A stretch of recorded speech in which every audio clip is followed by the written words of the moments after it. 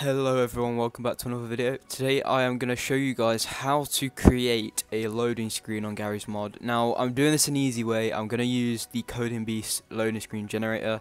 I'll do another tutorial how to make a loading screen soon, but for now we're doing the Coding Beast's loading screen generator.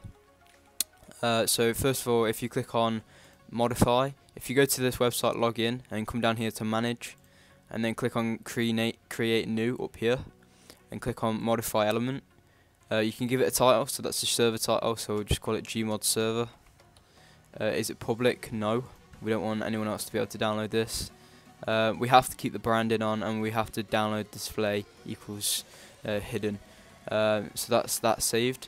There's also loads of different things that you can do to make it different and unique. So I'm just going to mess around with some of these different styles. You can also change your own, create your own music and stuff like that, but I'm just going to leave it like this for now, just to make it easier. So if I click on save here, it's going to come up and I can preview it. Here you can see gmod server, basic rules, and we have the song as well. So basically this will display the gmod server name, so name is gmod server. The map, this will be unique, slots will be unique, game mode will be unique, player information, that will be unique, Steam ID will be unique, and obviously we've got the song. Also we've got all these rules, etc., and we have this tag down here. Like I say, we will do a video tutorial on how to create your own loading screen, but for now this just makes it a lot easier. So if we click on get element code, it's going to give us this code here. And if we go over to our gmod server thing here, so this is the gmod server. I'm using Not Just Networks, definitely recommend going with them. Like I say, they're probably one of my favourite hosts. You go to config files, go to server.cfg. And obviously you've got all this information here, including your host name, your Archon password and everything. This line here is the line we want to replace. I already have a loading screen, but I'm going to replace it just for you guys. So just paste in this code and save it. Next, what you want to do is just copy the link and restart the server.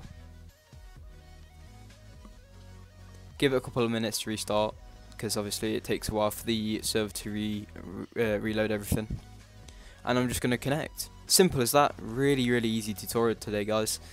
We now have our unique loading screen. If we need to update the server, and I'll just do that quickly and then I'll resume.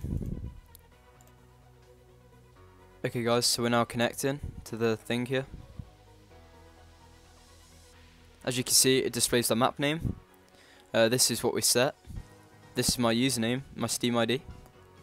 It is a 20 slot server, and the game mode is Trouble in Terrorist Town.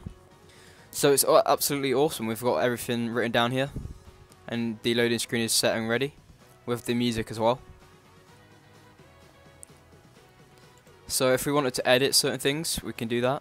Change the server name, and I'll just copy and paste my server name and paste it in here. Save that. And there's also a lot of other things that we can edit, including layout, the theme, music, background, etc. So if we wanted to change the music, we can do so, and we can create an element. We can only create certain elements, and if we wanted any more elements, we have to pay for them. I wouldn't recommend going with the Coding Beast. It's just an easy alternative for a loading screen. But like I say, I'll be doing a how to create a custom loading screen video soon. You can also go to the theme and choose a default theme. Background as well, although the Half-Life 2 background is pretty awesome as well. And I believe you can edit the rules. So if we click on create new here, and we can type in all the rules by editing this, and we just want to call this rules.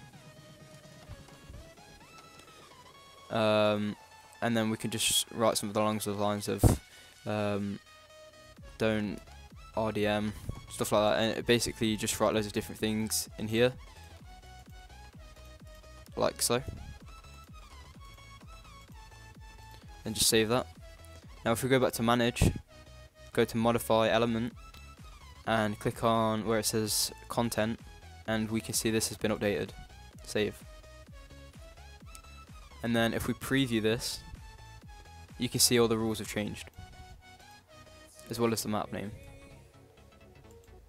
So there you go, that's pretty awesome. The coding beast is good, it's just not unique. A lot of loading screens that are looking like this these days. So I want to show you how to create a fully custom one. I'll do that very soon for you. Hopefully this has helped though. So now we have our awesome loading screen on our server. And yeah, it's pretty sweet. Okay, thanks for watching guys, and I'll see you in the next one.